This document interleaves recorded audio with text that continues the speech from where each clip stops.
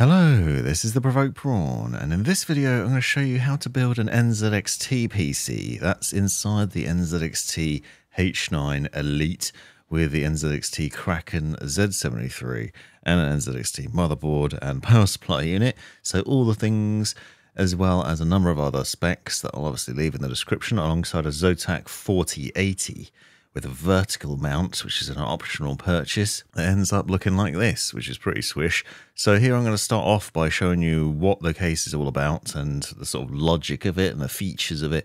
And then I'm going to go into these various different steps for creating this build or recreating it. If you want to do something similar, I'm going to detail everything you need to know, every single step of the way, including installing a RAM, CPU, and more. So there's going to be a lot of guidance here and all the various things from multiple angles that will hopefully make it a lot easier for you. So stick with me right to the end to find out all you need to know. Now, the H9 Elite is actually one of the nicest cases that I've built in, and one of the easiest to build in. It's really roomy thanks to this dual chamber design and a setup that allows you to run cables through it really easily. As you can see, you can also install your fans and other things in a variety of ways, so it gives you some options in terms of layout, because you have options in terms of 360mm radiator mounting. For example, I'm going to mount mine on the side, but you can also top mount it.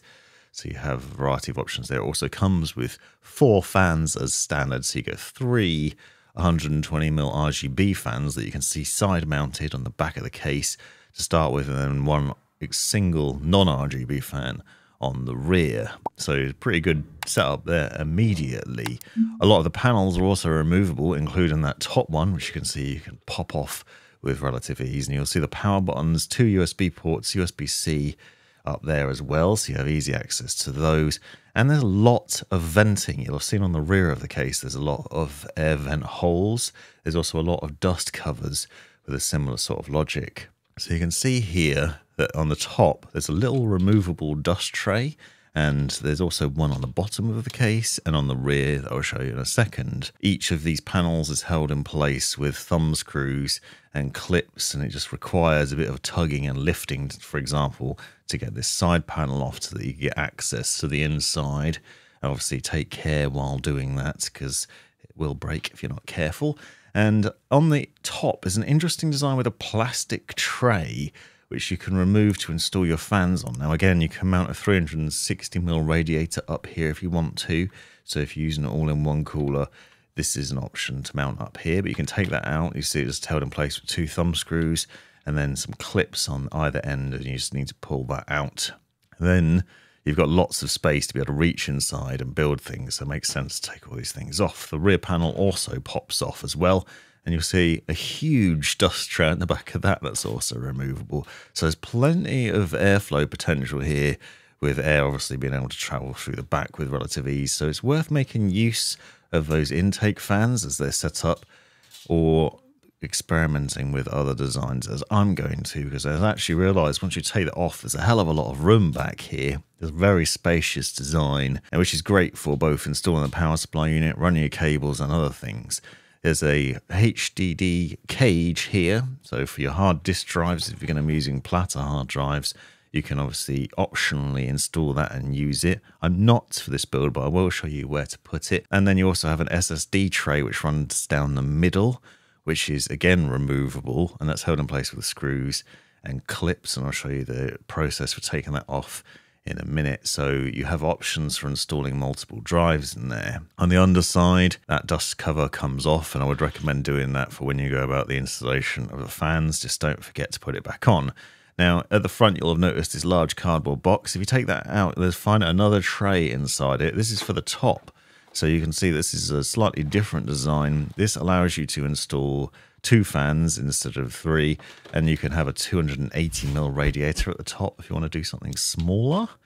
I personally don't see the logic of this, but if you want to, you can swap that out for the standard one that's included. Use that instead, so it gives you some options. Now, I'll leave all the specs of the case in the description so you can find out more about the logic of what you can do, what fans you can install and where. So be sure to check that out if you want to find out more about it. But this is the general process for setting it up and the sort of logic behind it. So this SSD tray that I was talking about a minute ago is held in place with a couple of screws at the top and the bottom.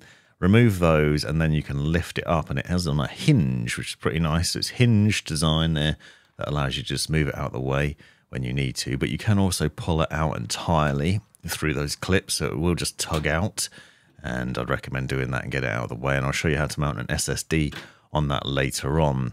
I also popped those screws back that were holding it in place to make sure I didn't lose them. Nice little simple tip there. Then there's obviously the front panel connections, which are all bundled up in that little bag. This gives you that top USB-A, USB-C connections, as well as the HD audio for 3.5mm, front panel connection, and other things. And this is all bundled up together, but I'll show you the step for installing it. So that's the USB-A. Then you have a USB 2.0 header, which is an internal header that comes from the fan controller. I'll show you in a minute. The front panel connection, which is for your power button, and that installs in the bottom right of the motherboard. But again, I'll show you all later on where it plugs in. HD audio, which also plugs into the motherboard, and that's for the 3.5mm connection. So if you want to plug in a headset to the case, you can do that. And then the USB-C connection, and I'll show you the steps for all of these things later, so stick with me there. Now, this case comes bundled with the NZXT fan controller. This is a new version of the fan controller designed to work with these duo fans that are included with the case, so the RGB fans, and this allows you to control up to 9 fans. It has a cable on a couple of those ports that you can see, which has the option to plug in 3 fans into a single connection, but it also controls RGB lighting. Now, I'm taking it out for the purposes of my build just because I wanted to be able to demonstrate how to use it.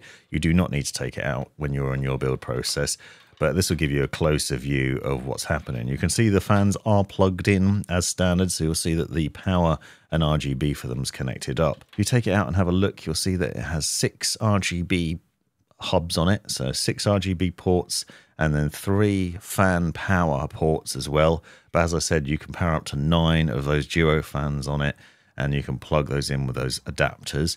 Now, it just has 2 connections, one USB and one SATA power. The USB goes to the bottom of your motherboard. The SATA power connects to your power supply, and I'll show you that later on. Now, when I went about this process, I realized that this tray is removable, and so are the fans, naturally. It's held in place with 2 thumb screws at the top and then 1 at the bottom. What I did notice here, though, which is interesting, is that there's a lot of room on this fan tray, which gives you the option to potentially do other things. Now, these fans are set as intake as standard, so they will pull air from the rear of the case through all those vented holes into your case. It's actually not a bad setup. You could probably just leave it like that. But for demonstrating just what's possible with this case, I thought it'd be nice to take these fans off and to show you the differences and how you could set it up, and one potential way to do it, because it's a very roomy case and easy to build in. Now, I've done a video separately on the wiring logic of these fans, how they work, the best ways to install them, and how to wire both single, triple, and multiple fans, as well as setting it up with various different all-in-one coolers. I'll link to that video in the description so you can find out more, and I'm going to show you some of the steps here, obviously for this case, but if you want to add in a lot more fans, then you have the option. Now, as I said, I'm using the NZXT Kraken Z73. This is the RGB version, which actually comes with its own RGB fans as standard, but we're not going to be using those here because we actually have more of the same fans that are included in the case. So the F120 RGB Duo Fans, NZXT was kind enough to send all this stuff over so I can show you what's what and how to set it up. These fans with the triple pack of F120s come with an RGB controller that allows you to plug in the RGB lighting. You can then plug in the power directly to your motherboard, but you don't need that controller in this instance, or you most likely don't, depending on how many fans you're installing, because as I said, you can use the included fan controller that comes with the case here. But you can see that if you have the F140s, which is the 140mm fans on the left, and the F120s, you can use 2 RGB controllers if you want, and then you can control the power separately from your motherboard instead. So if you don't have that controller, let's say you're using the H9 Flow, for example, or a different NZXT case, then you have the option to plug in the RGB to those control boxes and the fan power to your motherboard. So these are obviously different looking fans to the ones that are included with the cooler, but don't worry, you can still use them. The setup is slightly different though. Now, I've done a video separately on how to install the Z73 RGB, and I went into a lot of depth on all the various steps of it. So if you're going to install a standard setup, be sure to check out that, and I'll link to that in the description. But essentially what we're doing is we're just going to swap out the standard fans for these other ones. Now it's worth noting those standard ones are daisy chain, whereas these new Duo fans are not. They have 2 cables on them, whereas previously the steps basically required you to wire one fan to another, and then to the pump head for the RGB lighting. This time we're actually going to be connecting them up in a more logical way. Now, interesting point here, don't necessarily follow this step that I'm doing, but this is how you would mount the fans if you want to top mount the radiator. So if you're mounting it on top of the case, we're setting these fans to exhaust.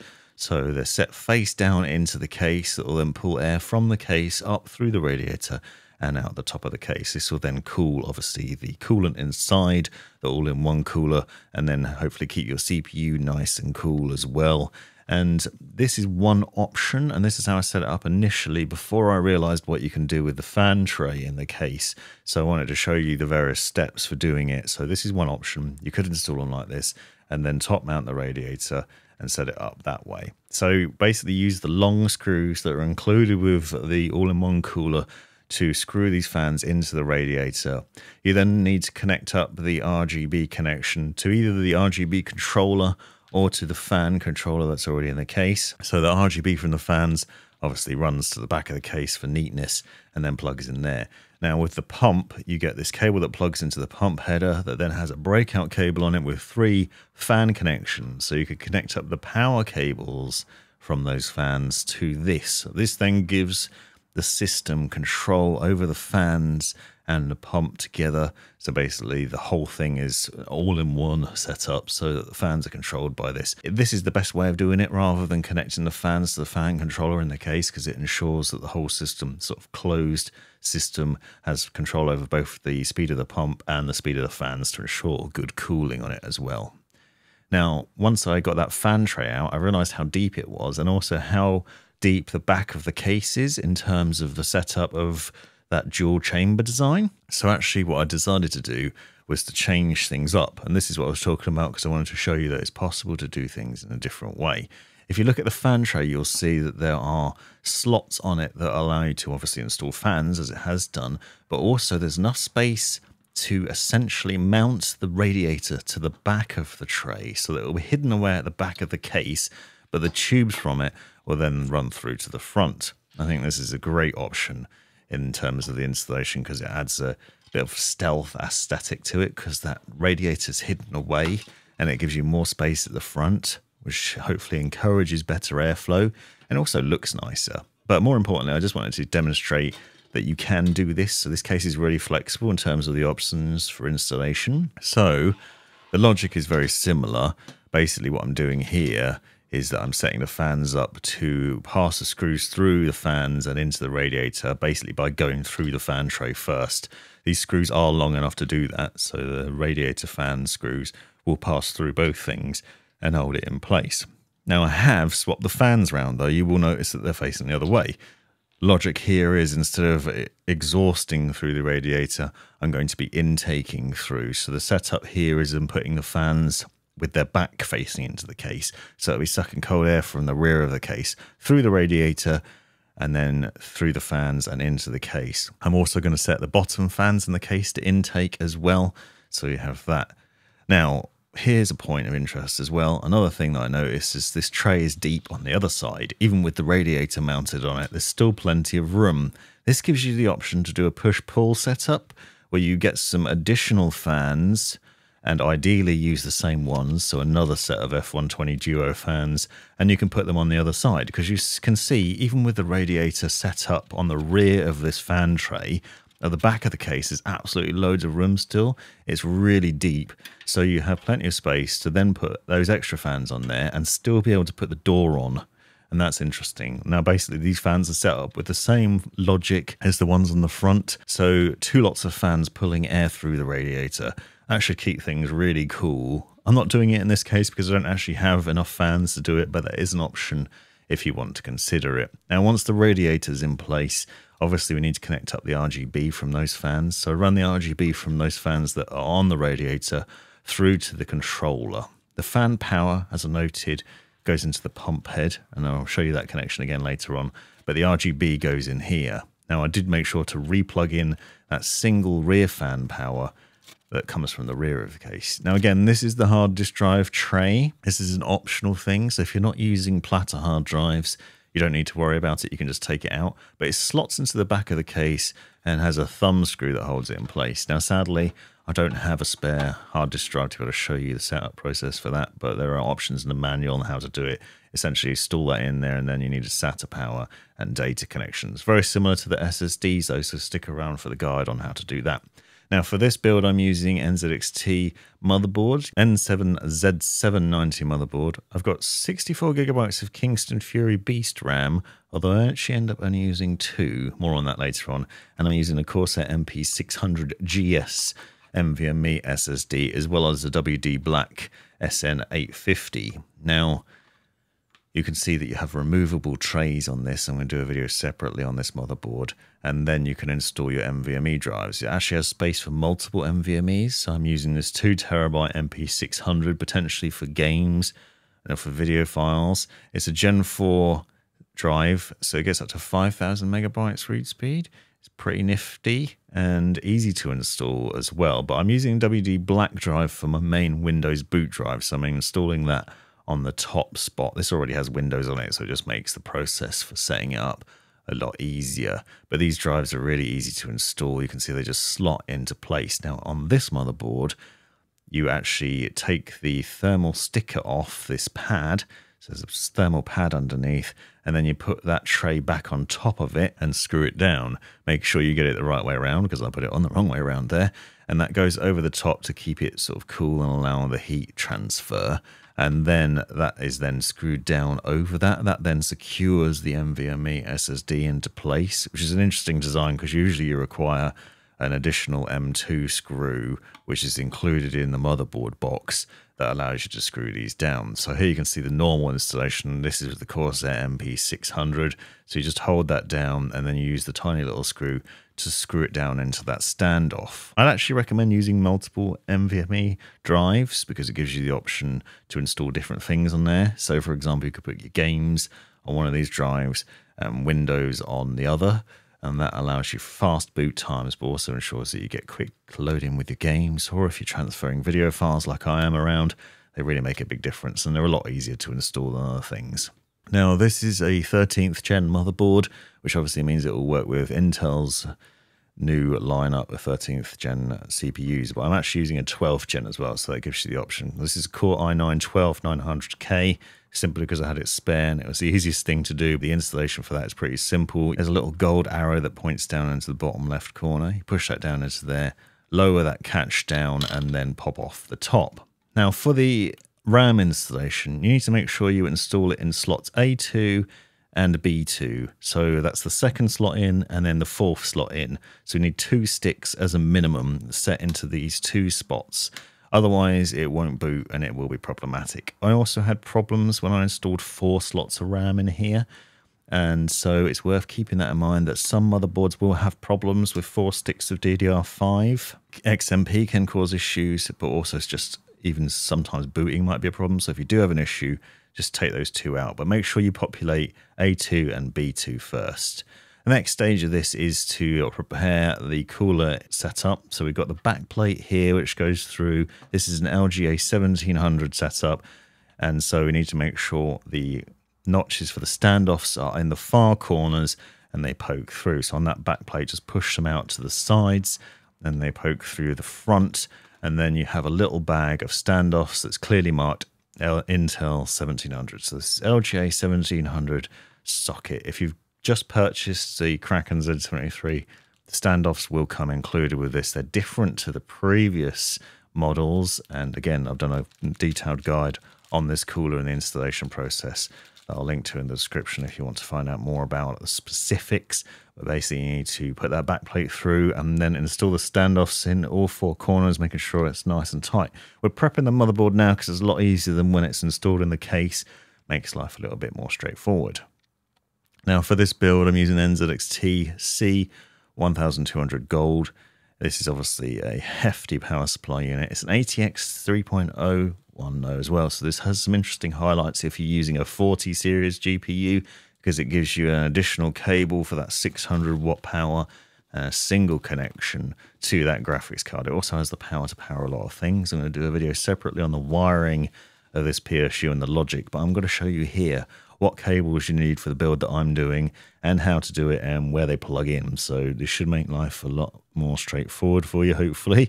But you can see included in the box you get quite a few different power cables, nice thick braided ones, and that's a modular power supply unit, so you just need to plug in things where you need to connect them up.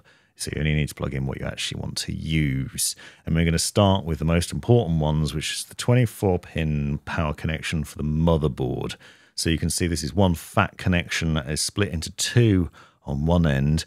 And so connect up those two on the power supply unit here and make sure everything's seated properly. So make sure you push it all the way in until it clips into place. I'd recommend setting these cables up before you install the power supply. It just makes life a lot easier in terms of making sure everything's plugged in. But I'm going to quickly show you where they plug in theory, just so you can see that. So the 24-pin will plug in on the right-hand side here on your motherboard, and that clicks into place. Again, you need to make sure that that's pushed all the way in and that the clip goes in so it will hold it down and that the power will pass through properly. I'm doing this all outside the case. Don't connect these cables up to your motherboard just yet. I'll show you how to do it when it's in the case as well, just for demonstration purposes, so it's easy to see. That's where the 24-pin goes in once you've finished that. Just below that is the USB-C connection as well, so watch out for that, and I'll show you what to do with that at the end. We then need two CPU cables, so you can see these cables are clearly marked CPU on one end of them, and on the power supply you'll also see markings for CPU and PCIe connections. So in the top right, we'll plug in two of these 8-pin power supplies for the CPU. So this again plugs into the motherboard, connects up to the motherboard, and this gives you power for things like overclocking, but also just important to install all of these cables for the motherboard connection. So these connect up in the top left. You can see that there's one 8-pin and one 4-pin. So once it's in the case, you'd run these cables through and plug them in, and that top left connection there. One single one goes in there, and then the other one splits in half. So this 8-pin breaks apart, and then you can just plug that in to the other connector. A fairly straightforward setup process. And once again, make sure you do this when it's in the case, and I'll show you the steps for it later. So it is really straightforward and easy to do, but I wanted to show you every step in the easiest way possible. Next is the flat SATA power connector. So you can see this is daisy chainable, so you can connect up multiples. This connects up to the peripheral and SATA connections that you can see on the bottom here. So plug that in, and then you can plug in the other end. Now this cable is used for all sorts of things, including RGB controllers, fan controllers, SSDs, and hard disk drives. Depending on how many drives you're installing or how many controllers you're installing, you might need multiples of these cables, so just keep that in mind. For this build, I'm using one Kingston SSD. This is a 2.5-inch SSD, and you'll see that the connection goes in like that. So on one end, it goes into the power supply unit, on the other end, it goes into the SSD. This is also used for things like the NZXT fan controller that I showed you earlier on. So you can see that that has a flat connection on it that comes out of it. That needs to be plugged in there. So once all the fans are connected up, this cable then gives power to that controller to ensure that it can power all those different fans. And you can plug it in here, either with the daisy chain cable or with a separate connection. So you have that option. Next is the PCIe connections. Now this is going to vary depending on what graphics card you're using, so I'm going to give you a demonstration of two different ones just to make life easier. So this is a PCIe connection, so it goes in these PCIe connectors. I'd use the bottom ones below the CPU ones that we used earlier on.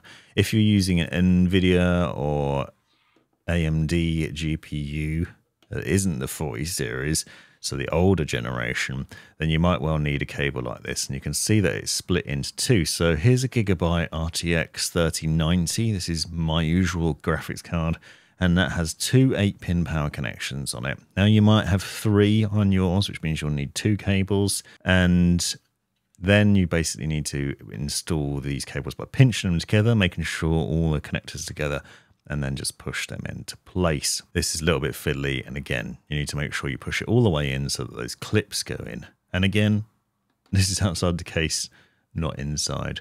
So you'd actually wait till you've got the graphics card installed before you put these cables in, but it just shows you how to do it. You'll notice they split apart, so it actually has 6-pin on it. Some graphics cards actually have 6-pin power connectors, and that's why that logic's there. You can see that I'm using it in this daisy chain setup, but you could use 2 separate power cables if you wanted to.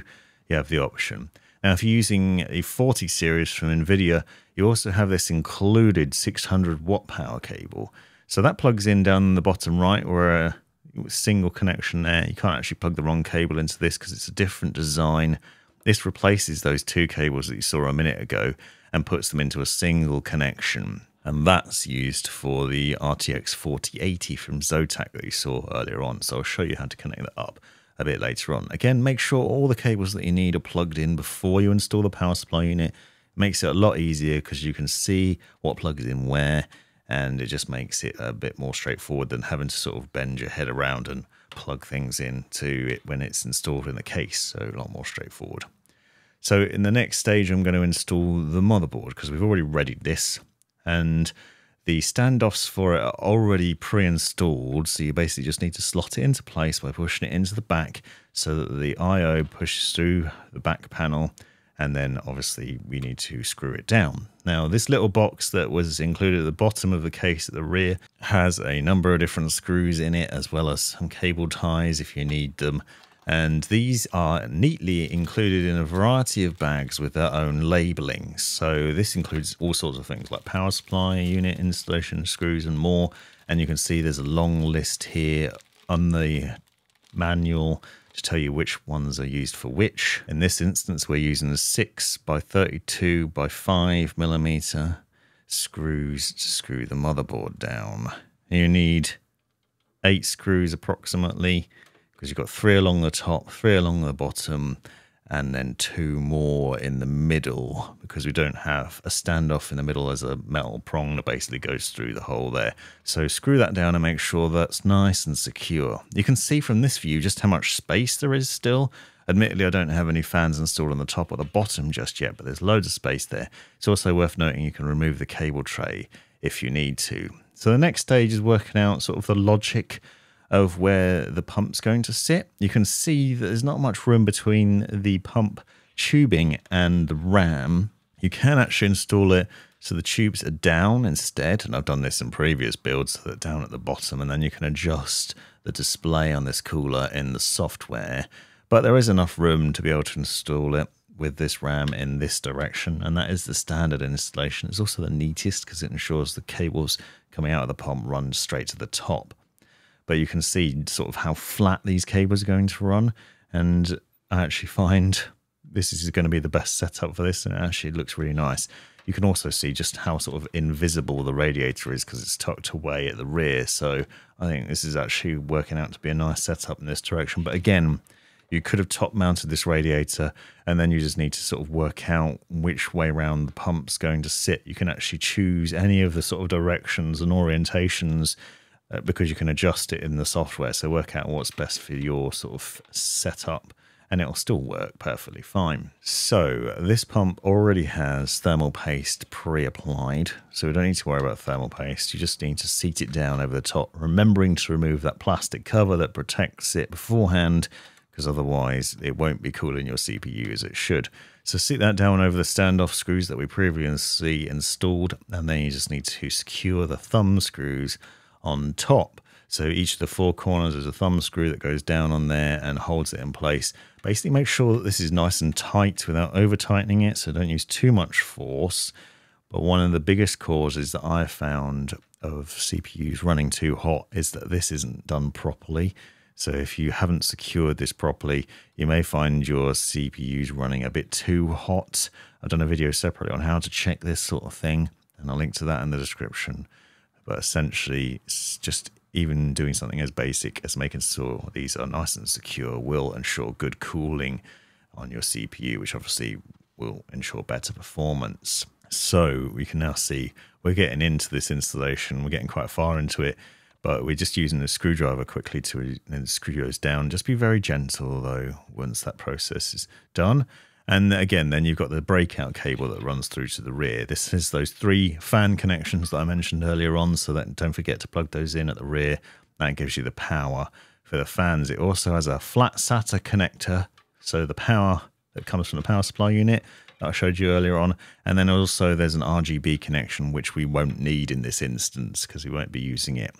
You also have a USB connector, which you do need, and I'll show you that in a second. But we can push those fan cables up and the other cables and run them through to the rear. You could also use a cable tie at this point if you wanted to tidy these black cables up and make them a bit neater. You just run those to the back and then cable tie them together because they are a little bit messy, but running them through to the back makes life a bit neater.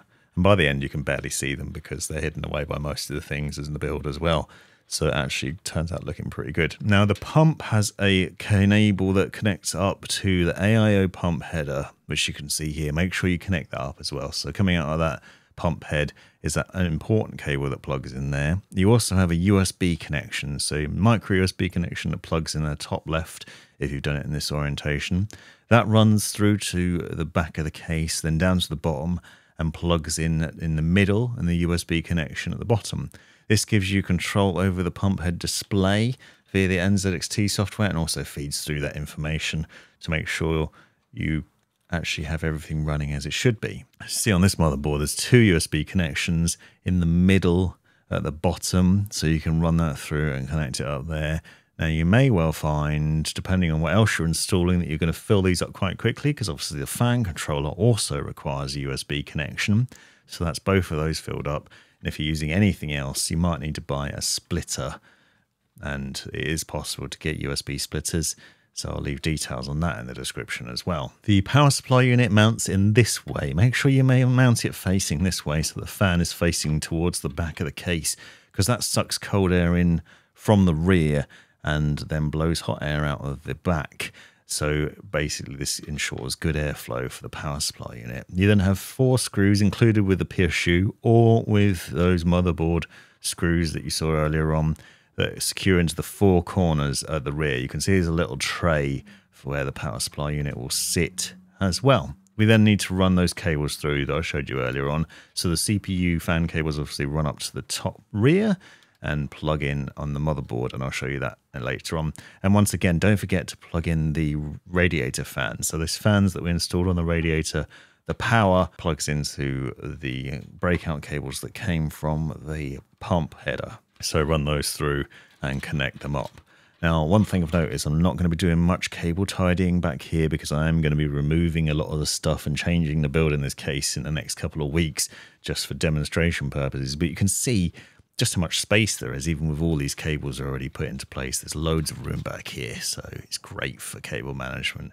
And there's lots of different Velcro ties and channels and lots of space to run things.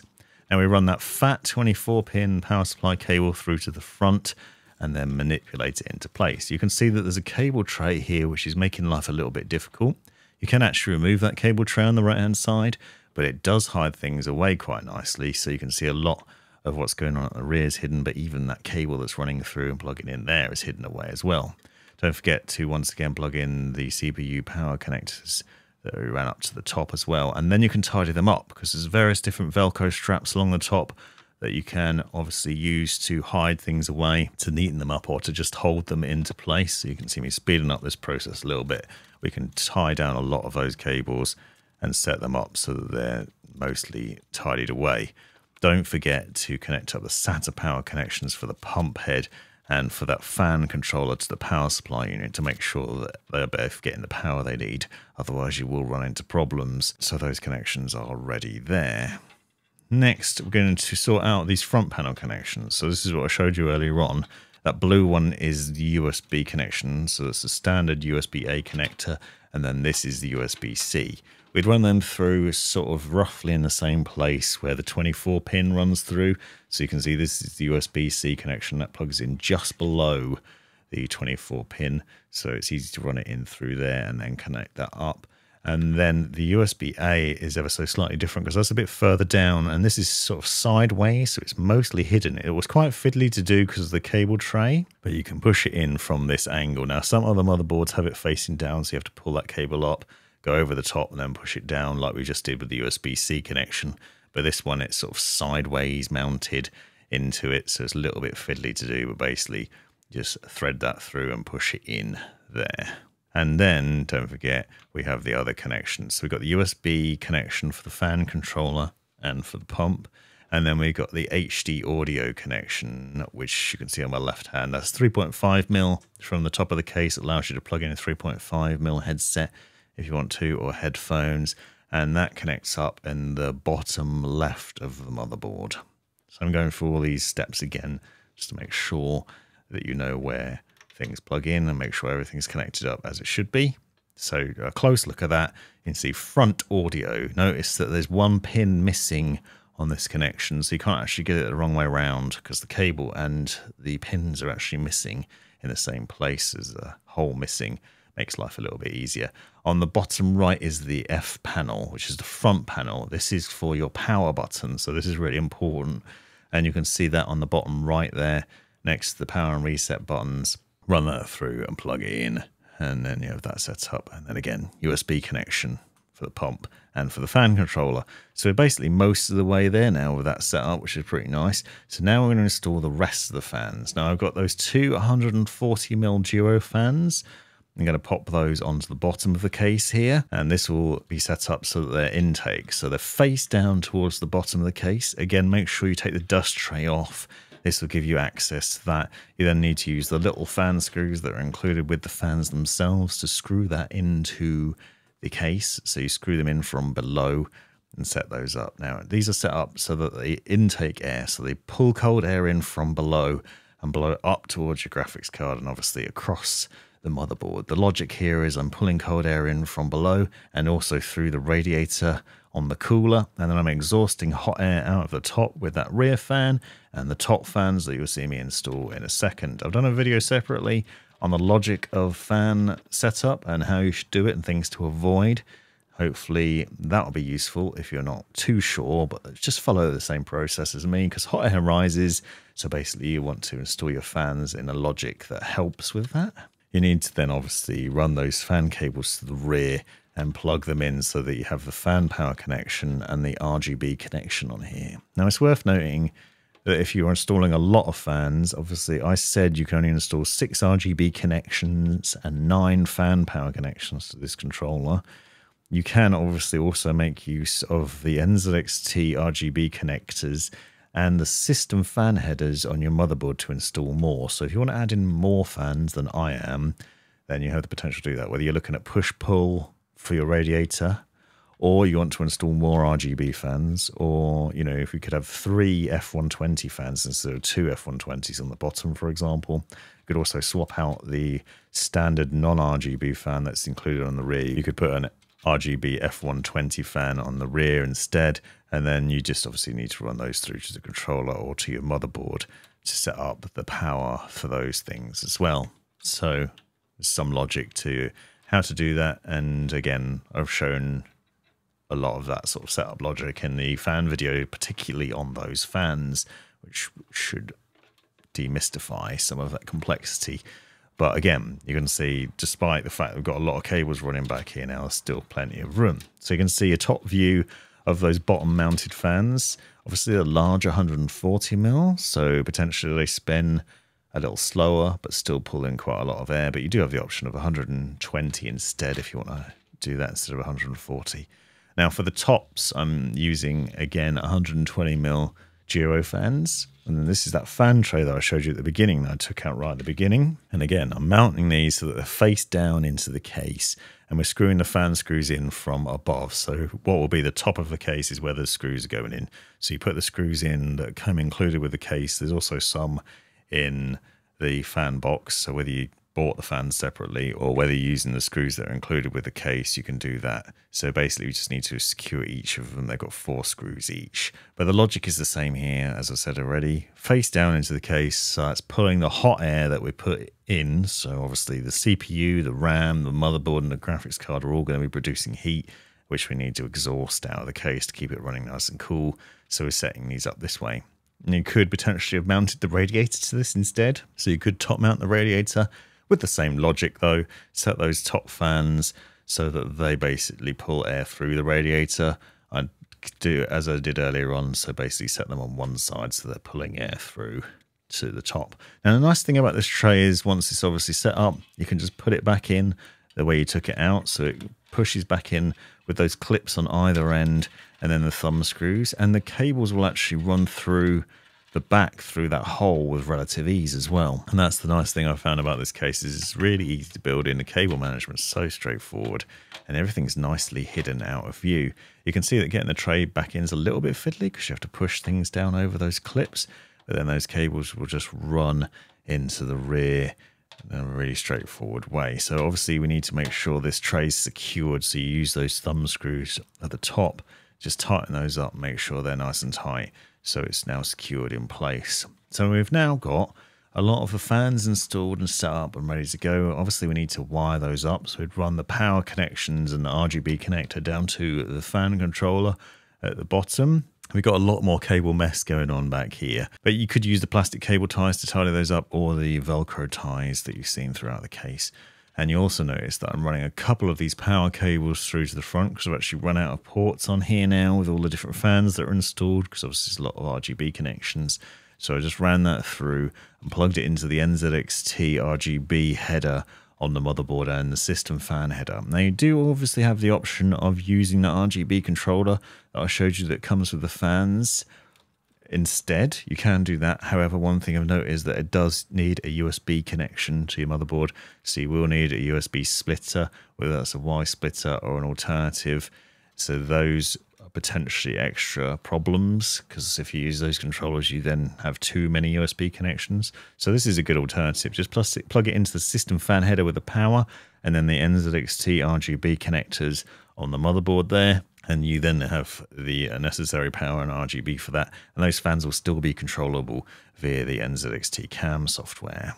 Now I'm just plugging in the power to check things are working as they should be. And then obviously press that button on top. You can see all the fans that should light up do. But one thing of note is the ones on the radiator aren't spinning. So this is worth doing before you finish up, before you cable tie, because I realized these weren't spinning. And the reason for that was actually the pump head connections were a little bit loose, so I needed to just push those in a bit further, and I sorted that out. But it's worth doing that to check that everything's running as it should be. Now I want to show you the installation of the SSD. You see it uses M3 x 5mm screws. Again, that was included with the case in that little cardboard box. And there are multiple mounting points for multiple SSDs on this tray. So the process basically sees you installing the SSD on the inside of the tray, where it'll be hidden away at the back of the case, and you basically just slide it into there and then screw it down. I do think you have the option to install it in either direction, which is an interesting point. As long as the screw holes are facing to the rear, you can choose which way the cables are going to run. This then has those 4 screws that you then screw down to hold that SSD in place. So we'll screw that down, and then obviously we'll go through the process of popping the cables in. This is the data connection for the SSD. It'll be the same connector for hard disk drives if you're using that. Plugs in there, and don't forget that SATA power connection I showed you earlier on. So that fat connector that we plugged in the power supply unit, that pops in here as well. That gives you the power and the data connection. So the data goes to the motherboard and the power goes to the power supply unit. And you can see where the data connection is on the motherboard here. It's right next to the front panel USB-A connector. So it just slots in and pops in there. Obviously, once everything's installed in the case, run those cables through to the front and connect them up nice and straightforward. Now you can then pop the SSD tray back in. Don't forget it has those clips at the top and bottom. Clips into place and then just slots down. And we can secure those power cables and data cables and plug them all in, and then sort everything out. Now, obviously, don't forget, make sure all your cables are plugged in nicely so that you have them plugged in both ends of the power supply unit, but also that all the SATA connections are done. So for your pump head, for the fan controller, for your SSDs and hard disk drives, make sure they're all connected up. All the cables are in place properly as they should be. And then just need to re-secure that SSD tray. Don't forget to screw it down with those 2 screws that are included, and then it's secured into place. Note, once you've done that though, that you then can't access all the cables for cable tidying or making sure everything's running as it should be. Peel the little sticker off, and then another test run. You can see the fans are spinning properly this time. All the fans are spinning as they should be. I do wish I had an RGB fan for the rear So bear that in mind, that you could do that instead and it will look a lot nicer, I think. It's just missing, it looks like it's missing something, but sadly I didn't have quite enough fans to fill that up. And then we can obviously just put everything back together. Now, obviously I haven't done the graphics card, but I wanted to demonstrate the basis of this first before we get to the GPU, because I'm going to show you how to mount the GPU in both a standard orientation and in a vertical mount as well. So we have a nice looking case, sort of looks pretty empty. Good news about this case is it's pretty huge as well. So I'm using an RTX 4080 from Zotac, which is pretty chunky, as you'll see, and obviously quite lengthy as well. So if you're curious about the overall size of this case and what it can take, you'll be pleased to see that it will take the 40 series relatively easily. This is a 3-slot card though, so you need to make sure you remove all those back plates before installing, and then it pops into place. You can see it's a chunky beast. It goes all the way across the front, nearly covering some of those front fans, which is pretty nuts. And this is the standard installation, but I'm going to show you a much nicer optional bracket that you can use for vertical mounting in a minute. So if you've got a particularly nice looking GPU, that might be worth considering doing. So re-secure all the screws that we took out for those plates, and then we'll use that 600 watt power connector that I showed you earlier on. So this is that new ATX 3.0 generation of cable, and it's a single thick cable. It's a bit of a fat boy, but it looks nicer than the standard sort of adapter that you usually get with these GPUs, which have 3 power connections on them. And you can see the little clip here that has the multiple pins and then the little pins on top of that. And again, this, you need to make sure the cable's connected and secured well here. One of the biggest problems people have been having with this is not securing that cable properly, which can then lead to problems. So then NZXT's also sent this vertical GPU mounting kit, which is actually really nice and really straightforward to use.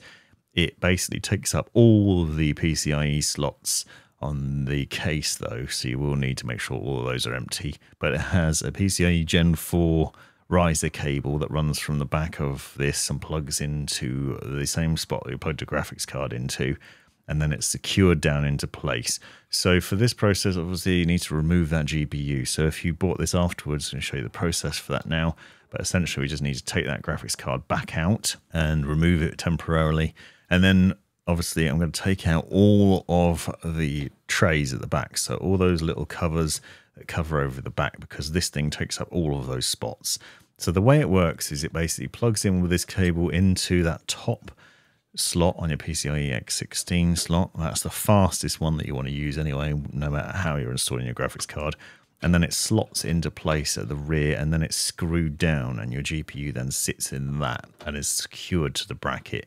You're actually meant to install the GPU into this bracket before you install it in the case, but this is how it will work. That's just the logic for it. So you can see the process for installing it now. So you install your graphics card so it's down and clips into that, obviously pushing that PCIe X16 connection into that connector on the bottom of the vertical mounting bracket, and making sure that the GPU is nice and secure at the rear. It has obviously multiple screws to hold it down into that, so you'd use those screws to secure the back of the graphics card to the vertical mount to make sure it's nice and secure. But it is quite heavy, it's front heavy, so the thing will fall over, so you need to hold on to it while you're doing it. But this is the sort of top-down view that you'd get from it. You can see, obviously, we've got that riser cable that runs to the rear, and you can plug in your power as well. This gives you potential to hide some of that power cable away, depending on your setup and how you're running it, and the GPU. But then there's the sort of finished product of it mounted. So the graphics card's now mounted onto that tray, and then the tray just needs to be put into the case and secured in place. So that gives you a nicer view of your GPU, I think, and it's also set back quite well from the glass panel on the side, so it shouldn't overheat, and it will still run nice as well. So what we're doing here is we're running that PCIe connection, so the ribbon cable from the rear plugs in, and then we're just securing it into place there. Obviously, we've got cool air from below being pulled by those 140mm fans up and towards the GPU, and then the GPU is going to be pulling air through it and exhausting out of the rear of it as well. So you should still get some good cooling out of that. and it just looks a lot better.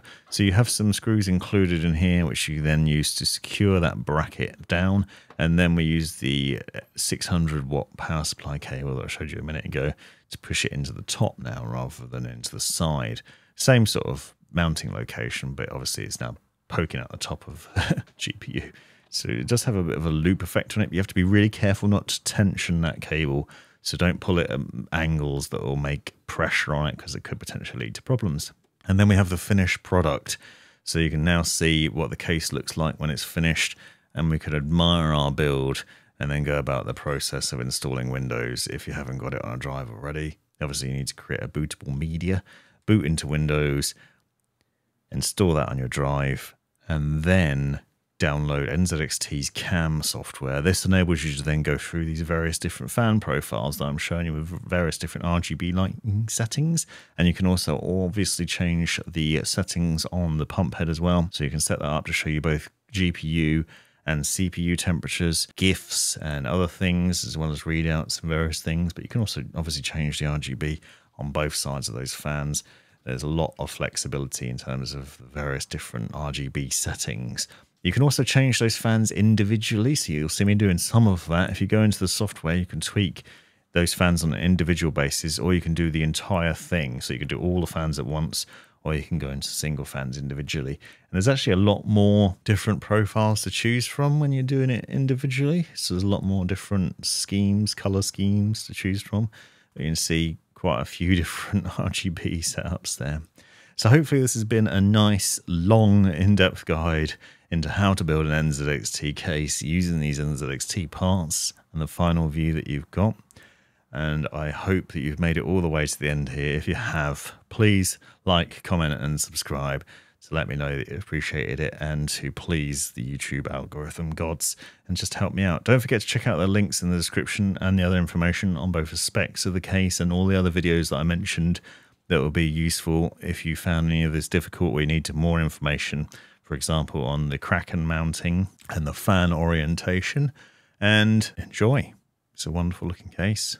Ready, good airflow, good looks, and a really nice setup. Thanks for watching. You've made it right to the end of the video, you brilliant legend you. If you've enjoyed it, click that subscribe button, give me a thumbs up, and drop me a comment down below if you've got any questions. If you really enjoyed it, consider joining the channel and see the benefits of doing so. Check out these other videos. You might well find them interesting or useful. And most importantly, have a great life.